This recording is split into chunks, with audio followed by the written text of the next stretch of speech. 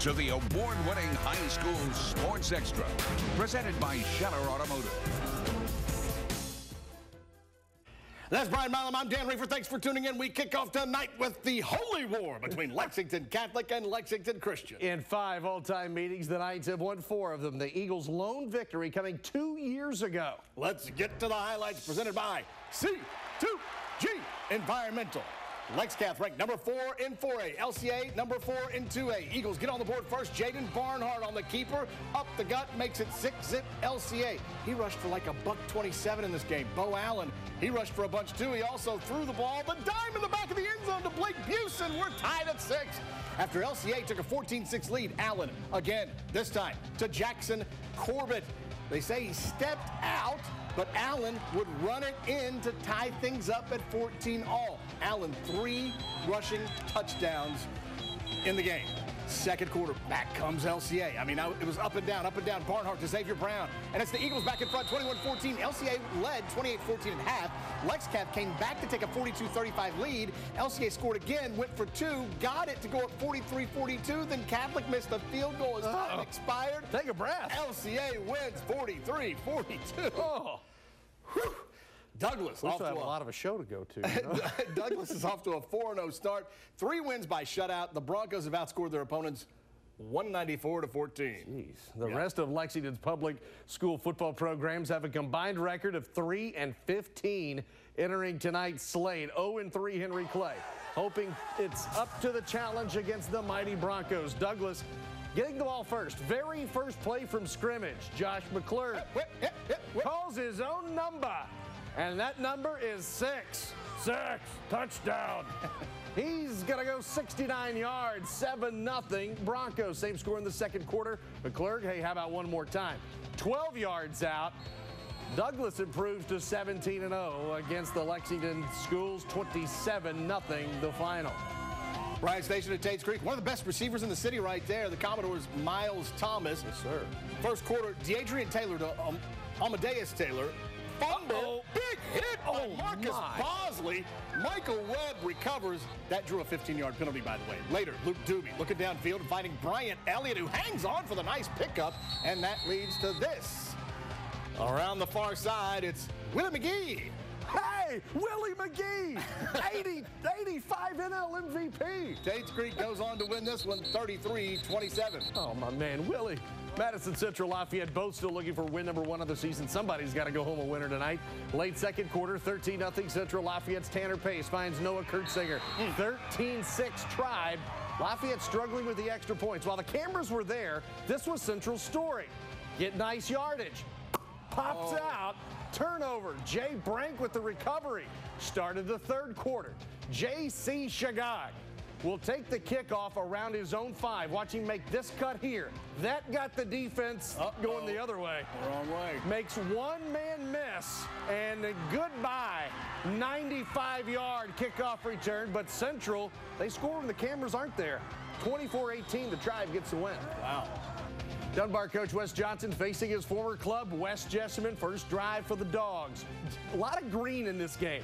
Jacob Green gets the little piglet, and he will weave his way 15 yards for the score. 7-0 Dunbar. This is West Jess star Jackson Green, son of former UK baseball great Chad Green.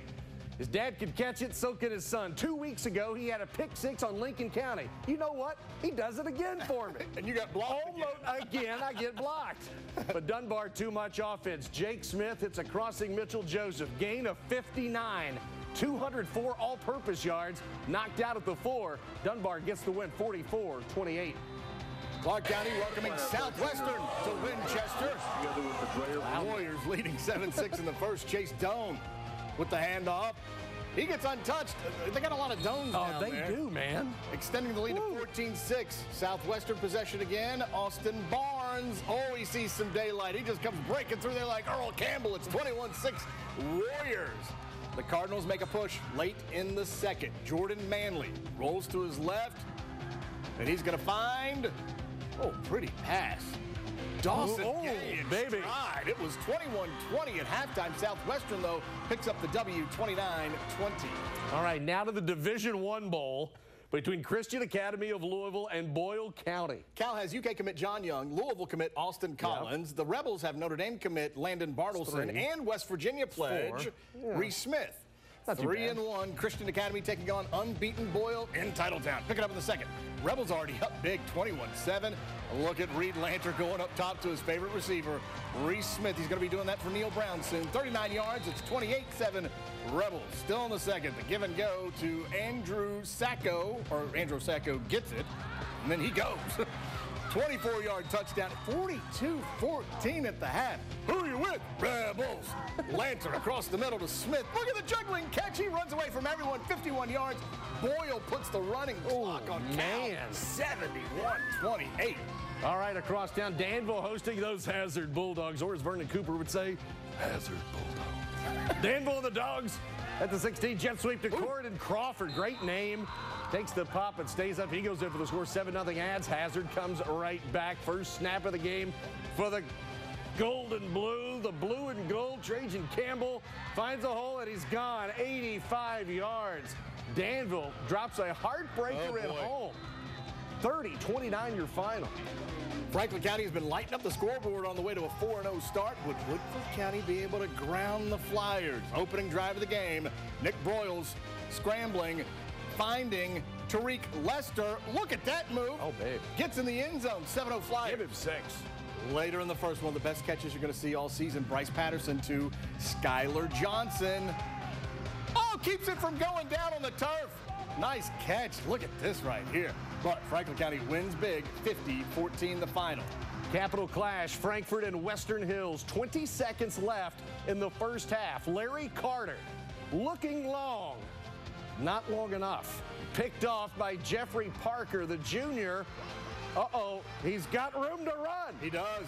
But he doesn't take it all the way back. Wolverines trailing 21-13 to the break. Opening kickoff second half. Caden Mormon with a head full of steam. He finds a seam. The big, he's a big guy. He's a big young'un.